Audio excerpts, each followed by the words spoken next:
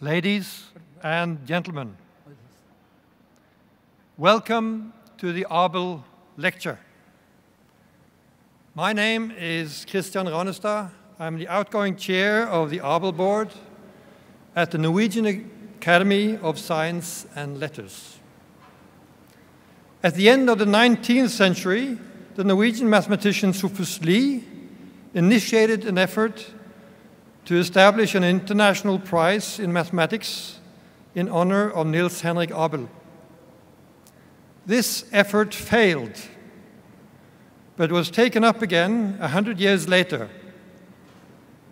200 years after the birth of Abel, the prize bearing his name was established by the Norwegian government. The main objective is to recognize pioneering scientific achievements in mathematics. The prize is also intended to help boost the status of the field of mathematics in society and stimulate children and youth to become interested in mathematics. With an annual allocation on the government budget, the Academy is given the responsibility to award the prize, organize an Abel Week highlighted by the award ceremony, and support outreach activities. These include math competitions and an annual teacher award in the name of Holmboe, the teacher of Niels Henrik Abel. The prize committee has 5 members, 4 of whom are nominated by the IMU and the European Math Society. This support by the international math community is invaluable for the success of the prize within the field and beyond. This Abel Lecture at the ICM is the 3rd in a row. It is sponsored by the Abel Board and is part of the effort to heighten the awareness of the prize in the international math community. The lecture is given by an Abel laureate who will be introduced now by the former president of IMU and honorary president of this ICM, Professor Jakob Paris.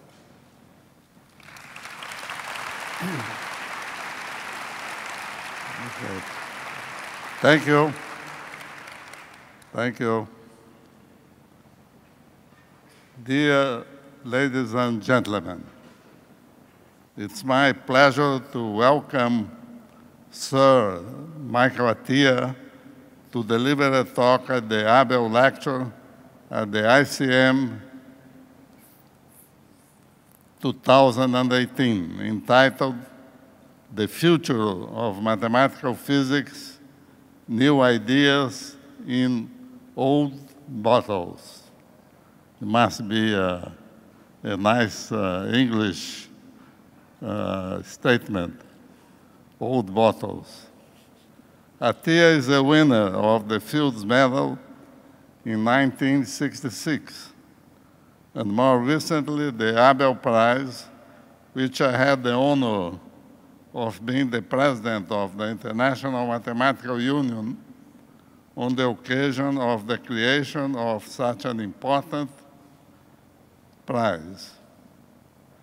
He was, Professor Atiyah, the past president of the Royal Society of London and the Royal Society of Edinburgh, and the former master of Trinity College, Cambridge. And since 1997, he has been an honorary professor at the University of Edinburgh. Please.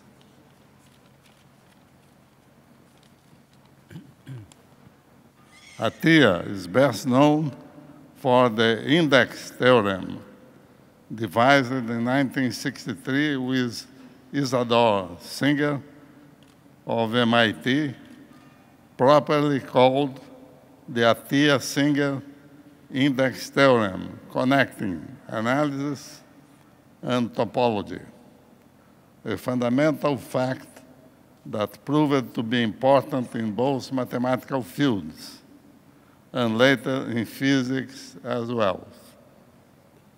He had many PhD students and more than 700 PhD descendants. In brief, Atiyah inspired the existence of high-level mathematical activities at important institutions worldwide. In particular, I am very honored to say that he visited IMPA, our institute in Rio de Janeiro, many times and motivated a special program of high-level mathematical conference at our institute, whose chair is here, Professor Marcelo Viana, and some nearby ones. Please join me in welcoming Professor Michael Atiyah.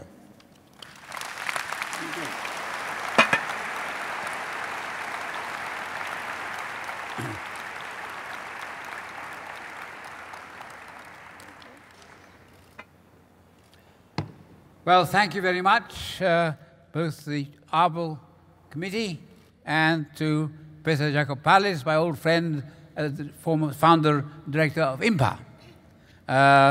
These are both organizations I've long had connections with, and I'm delighted to be here to speak, give the Abel Lecture this year. I found this meeting extraordinarily interesting so far, so interesting I've gone to all the lectures, I've understood the lectures, and I've had very little time to prepare my own lecture. So I'm sorry if this is not going to have the high technology that some of my predecessors have had. It's low technology. But I will try to do my best with some help. Now, I'm going to talk about new ideas in old bottles. And I'm going to focus on some particular aspect. I'm going to talk about one of the oldest numbers in mathematics, pi. You all know what pi is, I hope. Pi, yes, of course. The circle, pi is the oldest number known in mathematics. It goes back to Archimedes. And I'll show you shortly little history pictures. So let's go back to the past, and I got here some names of the past to remind you. I have Plato as holding up his finger, representing philosophy of the past, and then through the ages, we went through astronomy, geometry, algebra, analysis, to the present time, to the future. In the past, before astronomy, there was astrology, where people predicted the future by looking at the stars. And Plato, as you see in this picture, you all recognize Plato, because he is famous for being in the portrait painted by Raphael, which is in the Vatican. This man with a big beard, you know he's Plato. And on the right-hand side, there's a picture of famous James Clerk Maxwell, the great scientist, philosopher, without whom you would not be here. He invented the laws of electromagnetic theory, of which all modern society rests. So this describes the history of mathematics from the past into the future. And I have to press some buttons now. I think if I press this button,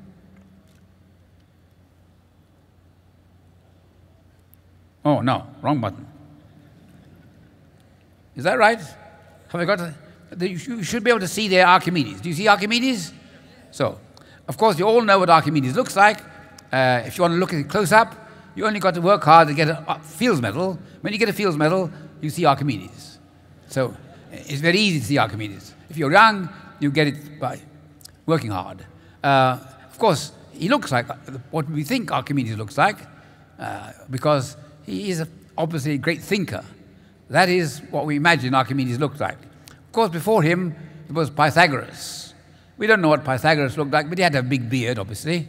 And then I've drawn underneath some selected people who are great mathematicians, thinkers, Isaac Newton, and that is actually a portrait of Isaac Newton, painted, which I had in my own rooms, Trinity College. There's Leonard Euler, you all know about Euler, and there is, of course, the great Gauss.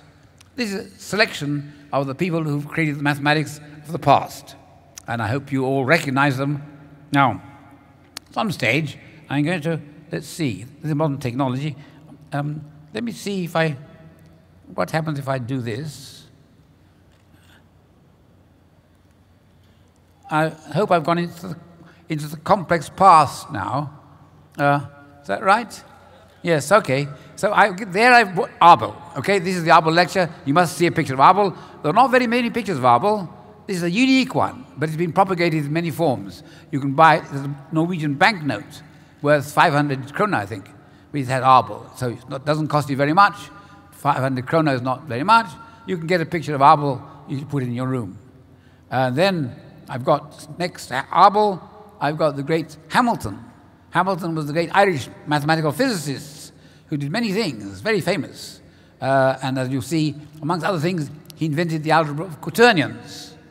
And then next to him, we have two people with beards. You had to have beard in those days to be taken seriously. And there is Riemann with a good black beard, and Maxwell with what I only call what's the word I'm thinking of? Enlightened beard, a beard that shines with light. Since Maxwell was the person who explained that light was an electromagnetic phenomenon, it's very appropriate. He has a beard that looks like that. So these are the great figures of the past, up to the time of Maxwell. Now I think at this stage I should be telling you what I'm going to do in the lecture. My lecture, I said, was about looking to the future, but using the past. So first of all, we've got to go past, to the past. And the past for me meant Archimedes and Pythagoras and so on. So I'm going to start with the number pi. I mentioned pi. Now here, I think I have to get pi up on the screen. But my friend here will point a laser at pi. I can't do it from here. Technology is not that advanced. I can't get a reflected laser. But I can point to my friend. He will point the laser. So hope you can see over there. Now, I've got a table in front of me here. So I'm going to tell you what this table is, where all the mathematical content of this talk, this lecture is going to have two parts. A lot of famous people.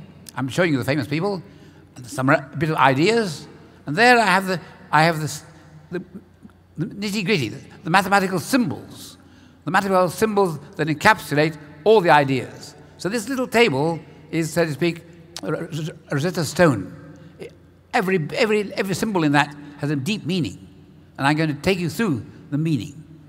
But I'll be kind.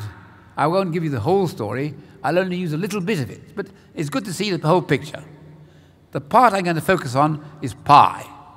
There is pi in the top row. First number, you see pi. You recognize pi? If you move further along that row, you'll find other numbers. You know what pi is? You know what it is. It's the ratio of the circumference of a circle to the diameter.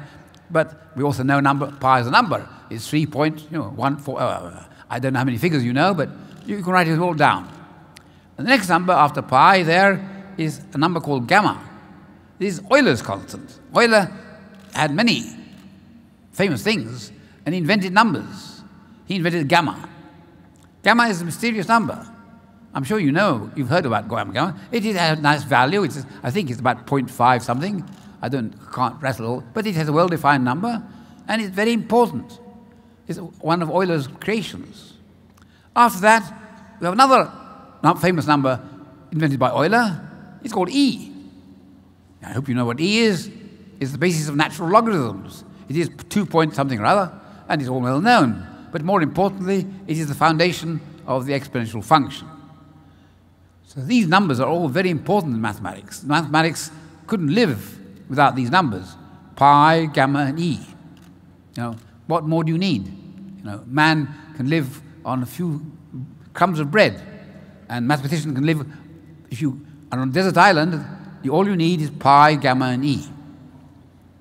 Now, I'm going to talk about this table, and I'm going to tell you a little bit more about each letter, each symbol, its history, its past. And on the right-hand side, on the left-hand side, there are mathematical constants. And the pi is a mathematical number, E is a number. These are all numbers. They're beautiful numbers in mathematics. On the right-hand side, I'm going to talk about physics. And in physics, there are also very important numbers. Well, they're very important quantities. On the top row, I've got C. You all know what c is? It's the velocity of light. Now, what is more important than the velocity of light? It determines all our waves. And besides c, there is a number called h. It should have a slash to it. It's called Planck's constant. Well, there are two versions of Planck's constant, h or h divided by 2 pi. This is Planck's constant. The Planck's constant is very fundamental to all physicists. And then the next number is q of e. Now, e is a common letter. It's the most common letter in the English alphabet. And I think in probably many languages, e is the most common letter. So it's been overused. So e on the left-hand side is Euler's e. E on the right-hand side is the electron. Well, and the electron came after Euler, of course. So the E on the left-hand side is a bold E, and the E on the right-hand side is a weak E. That's the electron. And Q of E means the charge of the electron. So this is a very important quantity, the electron charge. If you're a physicist, you know all this. If you don't, if you're a mathematician, this is your first course in physics. And, well, I've got a more complicated number underneath. G is called Newton's constant, and there's a formula there which I needn't bother you about just now, but relates to Newton's constant with other constants. So that's history of physics in a nutshell. But I've called that physics of type 1. And I've also put on the left-hand side different languages. We are used to using the Greek and Roman alphabet. ABC, alpha, beta, gamma. Pi is Greek. Gamma is Greek. So we're used to using Latin or Roman letters and Greek letters. But you see, there is more to the world than Greek and Roman. There are other important languages. For example, Russian, or all Slavic languages, uses Cyrillic. Cyrillic is named after Cyril, and that's in red. So Cyrillic is, very common language. All the Russians here know Cyrillic, and people from other Slav countries. And so I've got that, in that row, I've given that color red. Well, in the old days, red stood for communism and so on, but that's no political significance. I had to have another color. I chose black and white, red, and then green. It's a good color. It stands out well. So now in that row, I've got numbers underneath the ones above. And underneath, well, the R and the C, that column, you wonder why that stands for. Well, R and C stand for the real numbers and the complex numbers. That's easy. And H stands for the quaternions, after Hamilton. And O stands for the octonions, which come after that. But that's at the bottom of the list. I'm only going to focus on the first 2 rows. In fact, the whole lecture is going to be really about the first 2 rows. And in the first row, we have pi. Underneath it, in the column, you have a funny symbol. And if you're not Russian-speaking, you don't know how that's pronounced. So I'll tell you, I'm not very good Russian, but it's pronounced zh.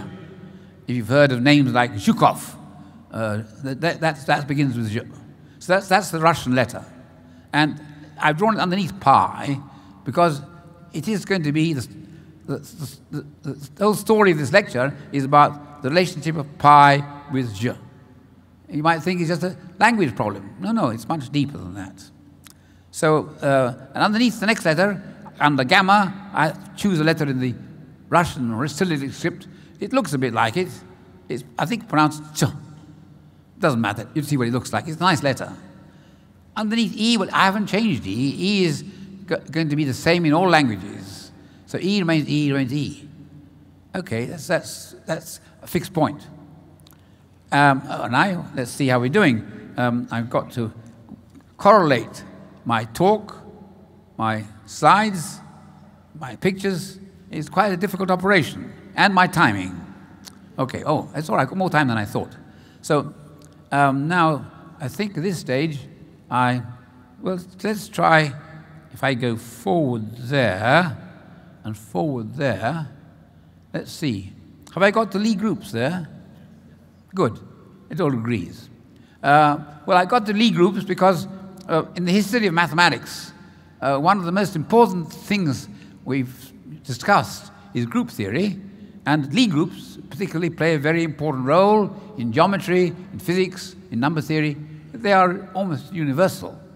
And of course, as you heard, the person who first pressed for the existence of a prize to recognize Abel was Sophus Lie.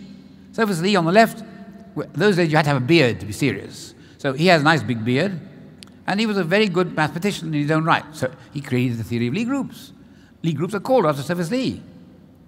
And alongside Sophus Lie, people who followed up and developed the theory, there was the famous French mathematician Élie Cartan. And you see how beautifully trimmed the beard and moustache were. That was the days when gentlemen were gentlemen. And, you know, he's much better dressed than anybody here. But nowadays, standards have changed. We've done the same. And then on the right hand, last person on this list is one of my real heroes, the great Hermann Weyl.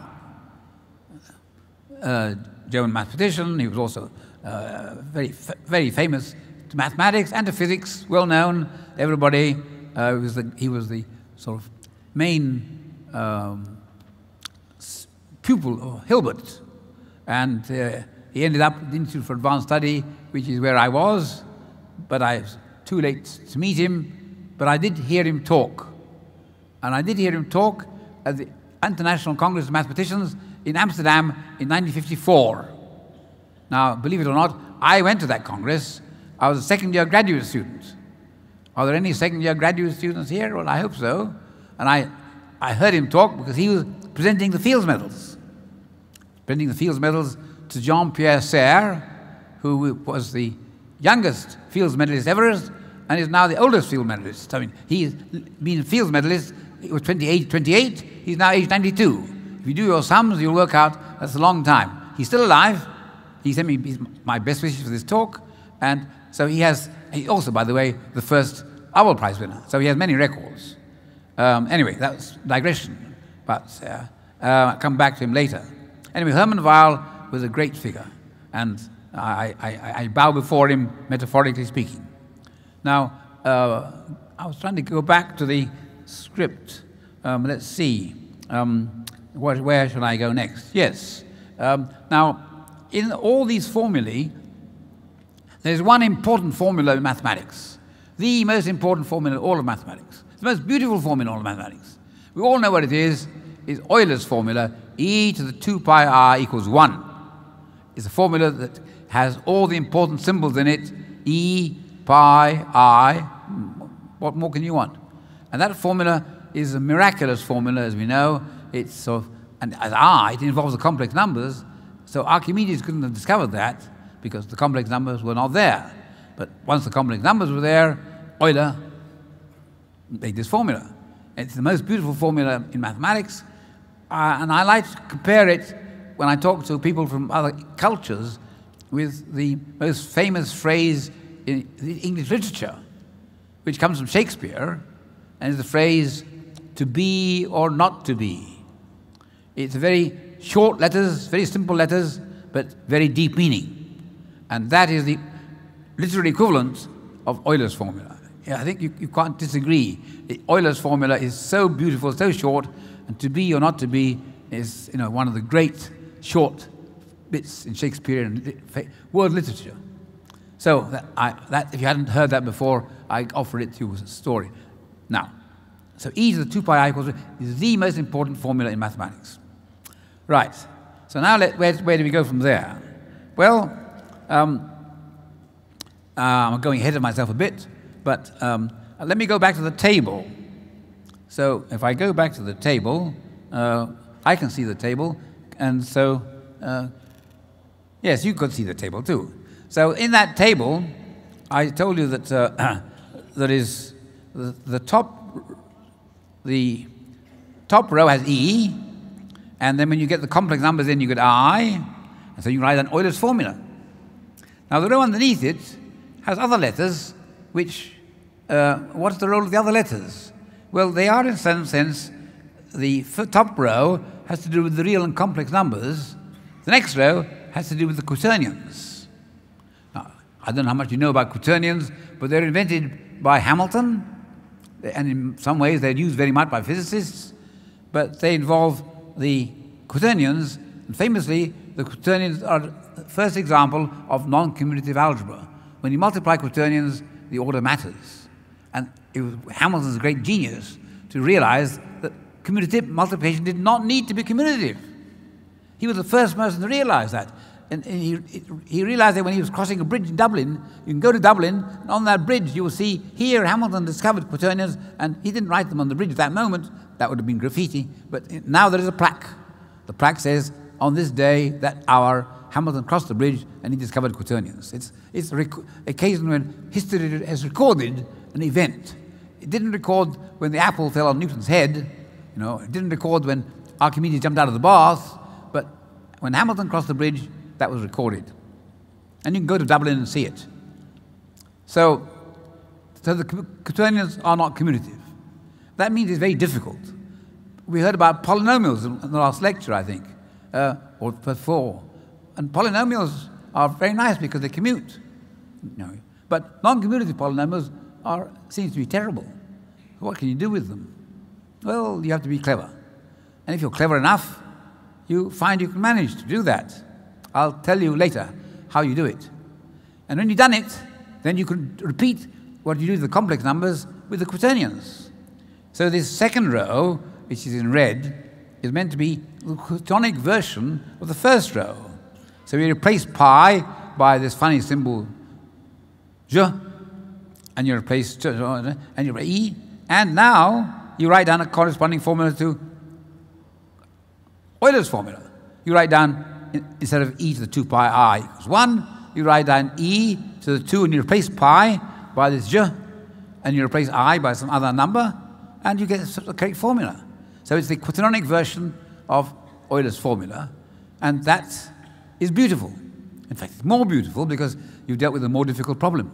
And that is this lecture is really about that process. How do you go from the Euler's formula to the quaternionic analog? Try it out. Go home.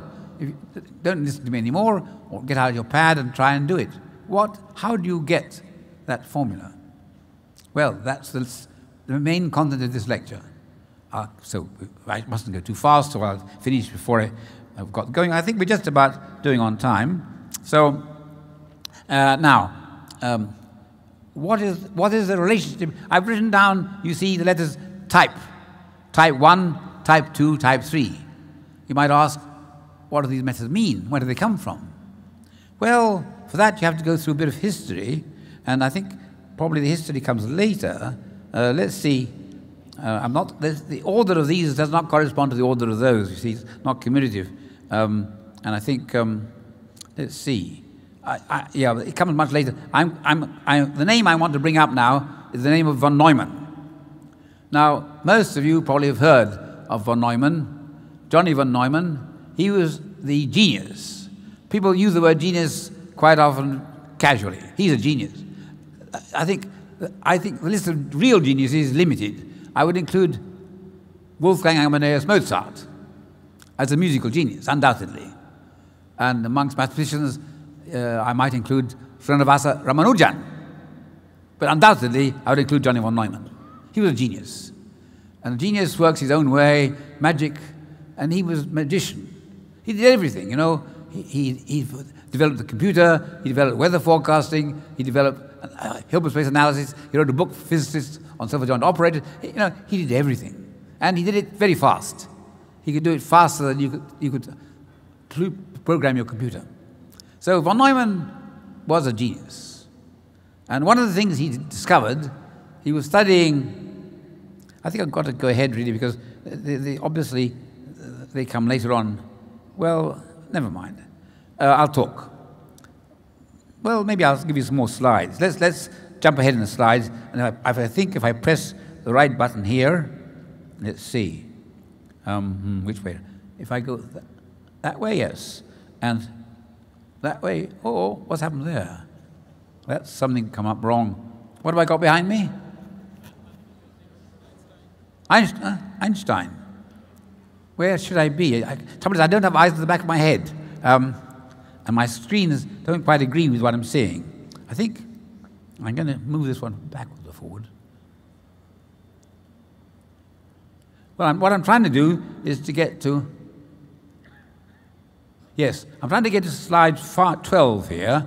So if I do, what number am I on there? 6. So 7, 8, 9, 10, 11, 12. Do you see picture of von Neumann? Because it works. Arithmetic is useful. Now, I've entitled this, I've given this title, the slide, the rather grandiose title of Arithmetic Physics. I'll come back to that later, but inside I have talked a bit about modular forms, lattices, and underneath I've written von Neumann. Now, one of the things von Neumann did was he developed something which is now called von Neumann algebras. Well, reasonable. And what are von Neumann algebras? Well, this is a theory in which dimensions are not measured by integers, but by real numbers. The integers get replaced by real numbers. And that's going from type 1 to type 2. Type 1 means integers, type 2 means real numbers. So he invented these new things, which had lots of good reasons. They were related to lattices, modular forms, to physics, quantum mechanics, lots of reasons. But anyway, he found there was this marvelous, pure bit of, he invented them. So von Neumann algebras, in particular what I call von Neumann factors for the experts, are things where the dimension is measured by real numbers. Otherwise, it looks the same as the ordinary world. And so, with a little bit of imagination, so that what you have to do is to imagine the second row of those slides as being the type 2 world, is the type 2 world, which is the von Neumann world, is the von Neumann world of type 2, because type 1 is integers, type 2 is reals. So now you're going from the type 1 world to the type 2 world. It's a very well-known process. And if I like to use, sometimes it's very useful to use words which are not mathematical, to give you a flavor. Think of type 1 as things on the earth. Think of type 2 as things in heaven. Where is heaven? Well, it's somewhere up there. So you're on the ground level or you're up in heaven. Type 2 is the heavenly equivalent. Well, and actually, although that's poetry or theology, you can make mathematical sense of it. In fact, it's useful to have an idea where you are. So you've replaced ordinary numbers, integers, by real numbers. Real numbers like that only exist in heaven. So von Neumann is up there. Actually, von Neumann is so clever he jumped backwards and forwards. But so you're in type. So now you repeat everything you did by type 1 in type 2. And so Euler's formula gets automatically transformed into a heavenly version of Euler's formula, which is the one I said you can write down. You just copy the symbols with the same way, and you get a formula which is correct and very meaningful. And if you examine it carefully, you'll find it has a lot of hidden depths. But that's technical. I don't want to go into the details, but meet me afterwards. I can explain. There's a paper I've written. Explain. So you can explain all this very precisely. It isn't just hand-waving, but it's the easiest way to understand it is to think of it like this. There's an earthly world, there's a heavenly world. In the earthly world, we are very primitive, we just use integers, but up in heaven, you have more powerful yardstick, you use real numbers. And the formula is the same, you copy everything. You can copy the world up above, down below. So everywhere you can copy, and so all you need to do to go from type 1 to type 2 is to copy. And you copy Euler's formula, and you get the new formula. Now, let's digress a little bit to tell you a bit about the problem in physics. Now, I think this one probably, let's see, where is it in my slides? I've gone past that. It maybe isn't even in my slides. I think I have to, well, let's say, yes, you see, let's go back to the table. The first row has pi, the second row has this j. Now, one way of interpreting this shift is that pi is classical geometry, and second row is some kind of quantum version. So you can say you're going from the real world into the quantum world, and then the numbers have some physical meaning, and the number that I've called j there it answers a physics question. Now, the physics question is concerned with something physicists called the fine structure constant. Now, I'm sure very few of you know what the fine structure constant is. You've got to be a physicist or a very intelligent mathematician, or you have physics friends. So, yes, if I asked for how many people know what the fine structure constant is, I don't expect a multitude of hands. So I have to tell you. Well, I think the best way to tell you is to read out a little passage here, written by Richard Feynman. Richard Feynman was a very famous physicist who got the Nobel Prize, brilliant man, a man with, he spoke in very punchy language. Here is what he wrote. He was talking about this number, which the physicists called alpha, the fine structure constant. Okay, you don't know what it is, doesn't matter, you can call it alpha. Alpha is something all physicists know. And by the way, I have here a little card, which I can carry in my pocket, given to me by somebody who got the Nobel Prize in mathematical engineering. And it gives you all these you need to know as a practicing scientist. All the numbers, all the quantities, Avogadro's number, Rydberg constant, Planck's constant, Newton's constant. And on the back row, it tells you something about their sizes, their masses. It is sort of little, no self-respecting physicist or engineer would go around without this in his pocket. It's issued by, it's called the Codata list. It is produced by the National Bureau of Standards. It is standard engineering sort of card. So I carry it in my pocket always. I recommend it. So if you know that, you find that amongst all the constants they write down in physics, sometimes you can take many constants in physics depend on units. C is not a number, C is a velocity. A velocity depends on what you measure it in, meters per second. And every number has some dimensions. But if you take two numbers that have the same dimension, their ratio is a pure number. That's got rid of the physics. So that way you find some pure numbers. That way the physicists found this number alpha. So they found this number alpha turning up everywhere. You know, every bit of physics you found alpha. You know, and you can make 10 different experiments, totally different, and you always got number alpha. What is so that mystifies them. So here's what Feynman said. Where does alpha come from? Is it related to pi or perhaps to E? Nobody knows. It is one of the great, excuse me for language, great damn mysteries of physics. A magic number that comes to us with no understanding by man or woman. You might say the hand of God wrote the number, and we do not know how he, with a capital H, pushed his pencil. Very dramatic statement. There's a number that's so mysterious, they don't know what it means. They speculate, could it have something to do with pi? No idea. It's a great mystery. And all physicists, in their spare time, would like to solve this problem. They've been trying for 50 years. Well, I have to say, I solved that problem. I mean, I hope you believe me. We're all friendly mathematicians. You will believe me against the physicists. So we mathematicians can sometimes solve problems that the physicists can't solve. So I claim that I know what alpha is. Alpha is actually the inverse of that number I called pi. So to get a mathematical number that answers this question, all you've got to do is take pi, apply the von Neumann algebra process, and then take its inverse. The inverse is essentially the same. I mean, you know one, you know the other, and that gives you the number, and then you can check if it agrees with it. So that's solved a problem in mathematical physics, which has been troubling physicists for, oops, oh dear, dear, dear. Let's see if I can pick it up.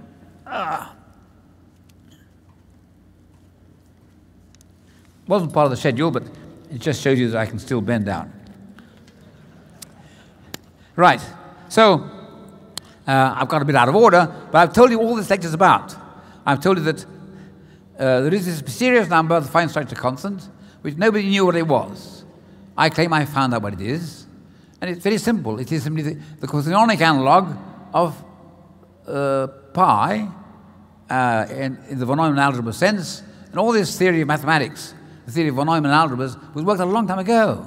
So that's the old bottles. I've got new results from old bottles because the bottles have been lying around on the beach.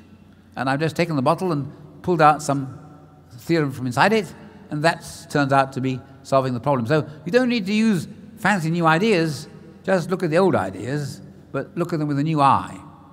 So I'm an old man, I can't do new things. All I can do is look at old things with a new perspective. That anybody can do. So that is, now, to get the details, you have to work out the details, and for that we probably have to go back and go back through history a bit. So let's see, I press that one. Let's see if it works. That one should be given. No, that was wrong. Got that one. I'm going back to number 11, and here I'm going to go back. Is that number 11 there? Good. Okay, we carry on. 10, 10. 10, 9, 9. Where do I stop? I'm not sure. I'm going to stop somewhere. Oh, by the way, when I'm here, you recognize some of the people here. These people were sometimes referred to by Yao as the Gang of Four. If you know your Chinese history, you know those are rather notorious Gang of Four. And although they look very different in ages, that's because the photograph was different ages. We were nearly all more or less the same age. Well, within 5 years. And you can guess which was the youngest, which was the oldest. Well, I'll tell you a secret. I'm the youngest. And then Hislop, then Bott, then Singer. But we were a gang of four, and we worked together, and we form a group. So now we're going to go backwards further still. Let's see. 8. 8. Now I think I'm going back a little further still. What was I looking for? I've forgotten what I was looking for now. Is that 7? Is that about foundations? Yes. Well, let's go back one further. Yes, here we are. Mathematical physics. I think there are the famous physicists, mathematical physicists of the time. Nobody will dispute. There's Henri Poincaré, who's mentioned in some lectures. I apologize to the French that Poincaré has lost his French accent. Error in the typo. Then, of course, famous pictures of Einstein and Hilbert. These are the standard pictures. If you want a picture of Hilbert, it always looks like that. Actually, Einstein has many pictures, but this is one. And then on the right-hand side, there's a picture of a young man called Paul Maurice Adrien Dirac. And I went to his lectures when I was young, and he was the most brilliant, one of the most brilliant physicists of his time.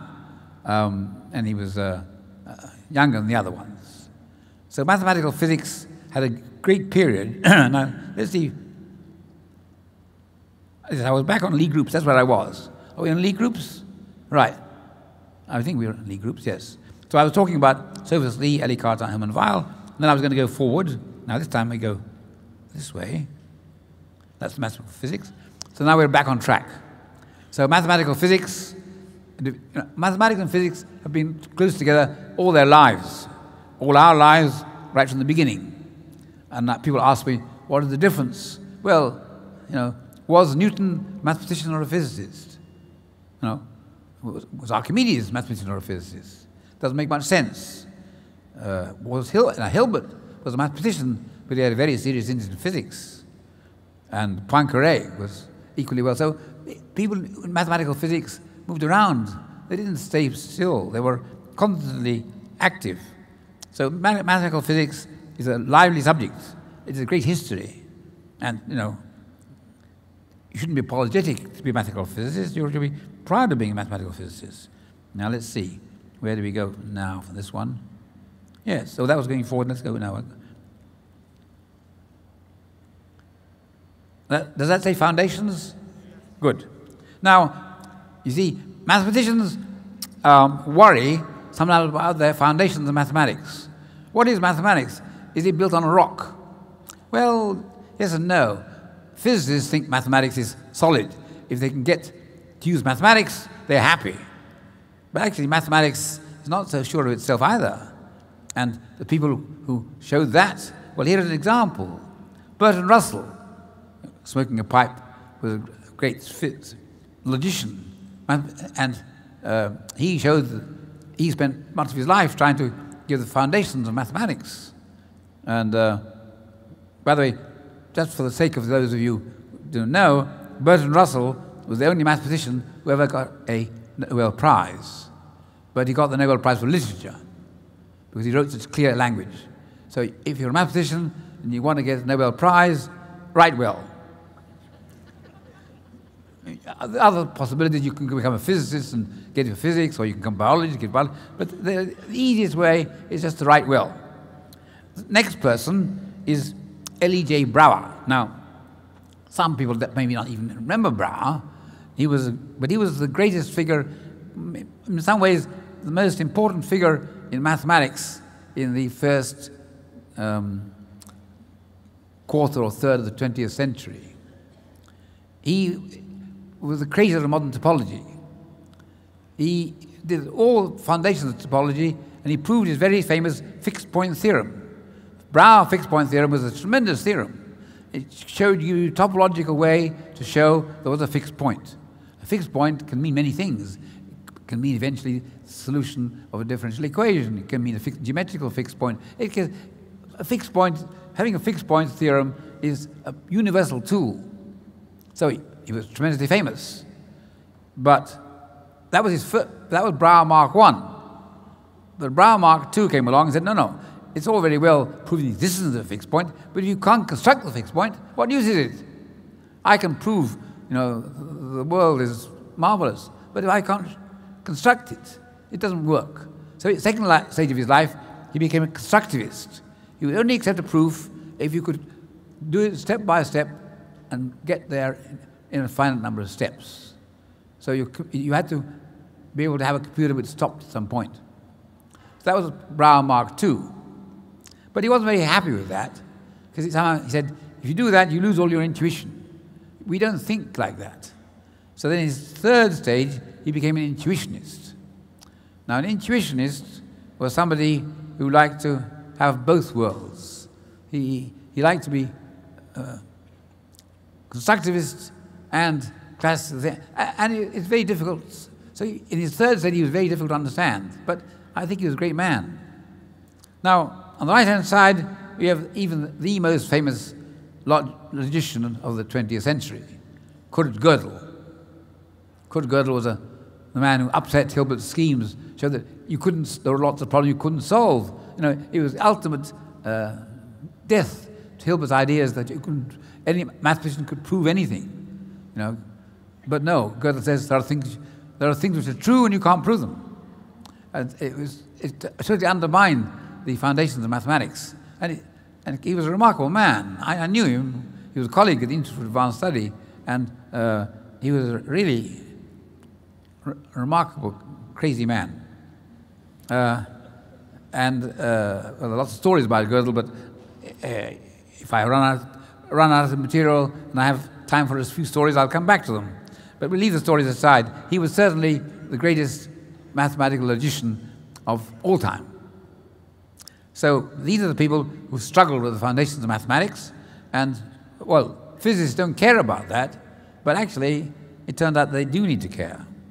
But let's come to that later on. So now I think we've, how do these two things go? That's type 1, type 2. Yes, well now let's keep going. Let's see if does this one go forwards? No, backwards. Now that slide is labeled, well, forget about the title, the top. It has to do with quaternions and but a more suitable title would actually have been, if I had more time to prepare the seminar, would have been to call that schemes. Notation introduced by Grothendieck, which people talked about sometimes, schemes. Scheme means many different things in different languages.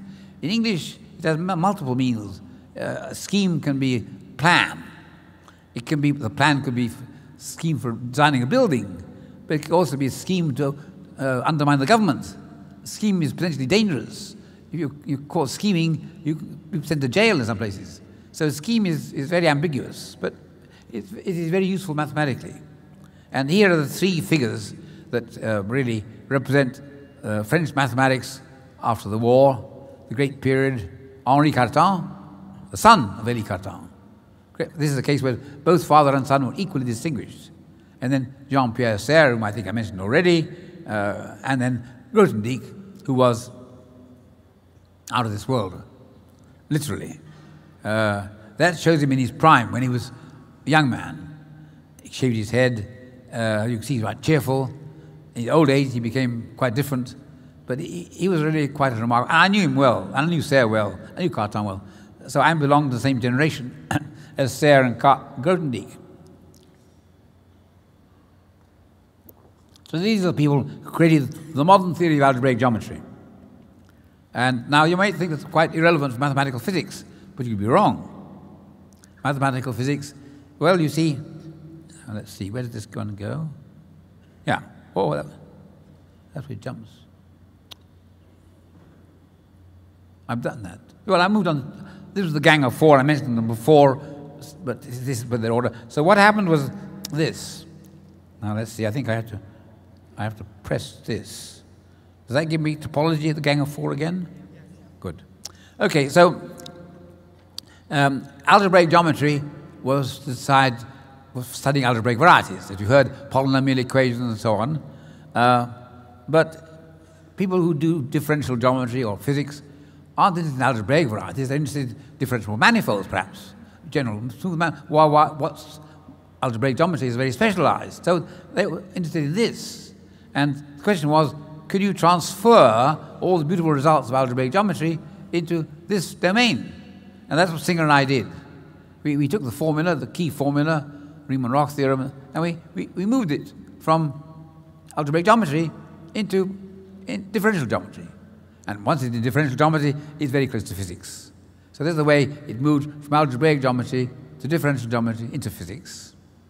And that was the great era in the 1960s, I guess. 56 was, I suppose, that's when I got my prize. So this is the great era in which differential geometry and mathematical physics came together. But you see, they only came together. Now let's see. I'm trying to go backwards. That's 10. This is 10. That's a unification? Yes, good. Well, I was going to digress for a moment and go back to that table, tell you that, what was I going to say? I've forgotten now. You see, when you get old, your memory, short-term memory, gets very weak. I think what I was going to say was that, yes, when Singer and I extended the theorems to differentiable, they were applied by physicists. And immediately, when you go into physics, you have the question of, well, are you doing classical physics? Are you doing quantum physics? And so, we're not sure. If you do classical physics, you do differential geometry, differential forms, smooth functions. If you do quantum physics, you count eigenvalues, discrete things. So one of them is discrete, one of them is continuous. So where are we? Well, a smooth manifold. Well, a smooth manifold, you study waves on a smooth manifold. They have frequencies, and you get. So there is clearly some mixture of going on, and that's where this table comes in useful. Because if you move to the Cyrillic script, you're automatically moved up a level from 1 to 2. That moving up from 1 to 2 moves you from the classical to the quantum. It's one way of thinking of it. So quantum geometry appears at that level.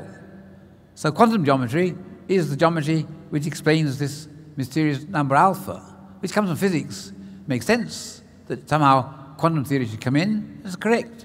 So that rounds it all up. Very pretty picture. Now, this stage we are starting to talk about serious unification. People want to unify lots of things. Here I've chosen 3 people to illustrate that. There's Gelfand, in many ways the greatest Russian mathematician of his time, who had very many brilliant students. This is showing him, as most people didn't know him, quite a young man.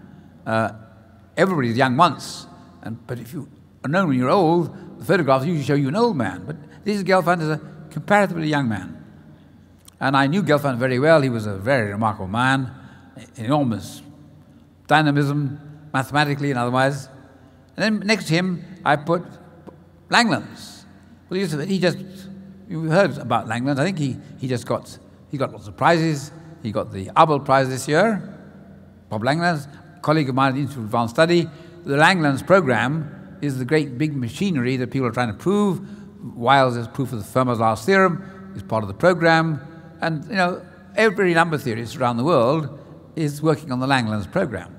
So this is the center of attention of the entire community of algebraic number theory.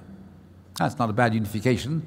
And aim is, can you unify that with other things? And Langlands theory does unify that in very profound ways. So this is a big unification scheme. Now, the last person in this list is Roger Penrose. Now, Roger Penrose is a good friend of mine. We were students together, graduate students together, and we were doing algebraic geometry. But then I went one way, he went another way. I did differential geometry. He went off, started to work with his own stories, and he came eventually into physics, and we met again, interested in mathematical physics, but from very different points of view.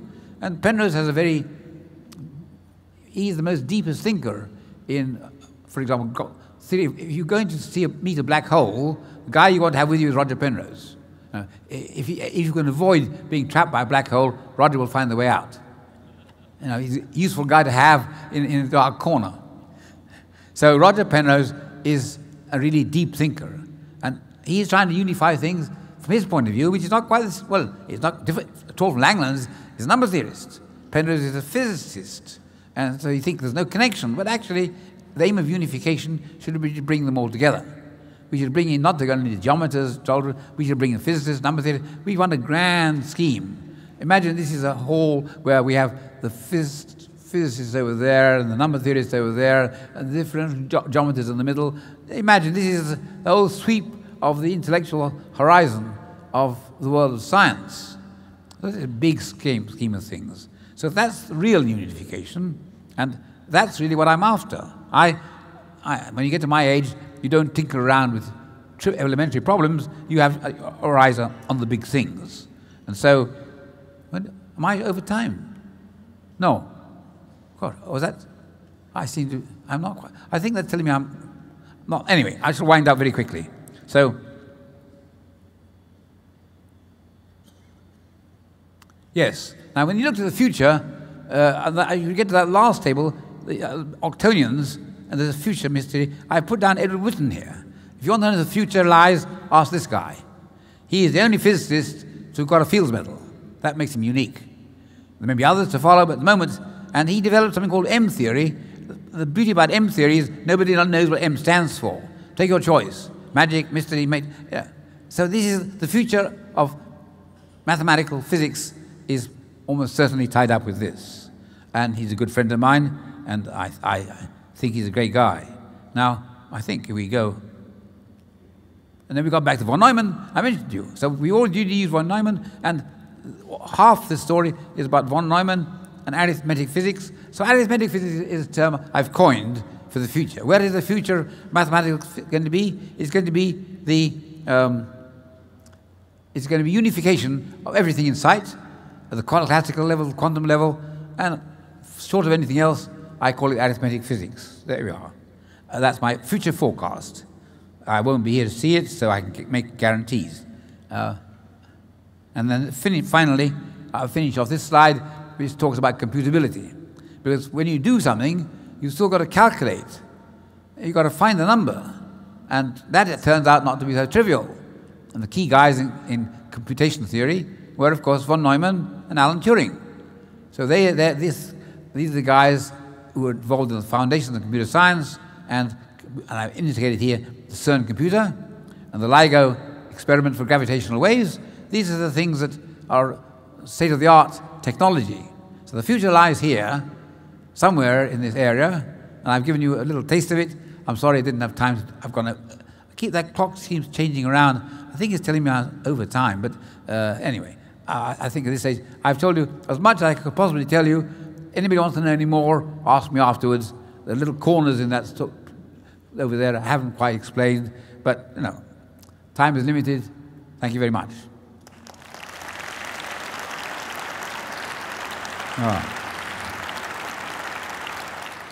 Thank you very much for this tour through through math and physics. As he said, he might be around, and maybe around a little bit for questions today and tomorrow also, possibly.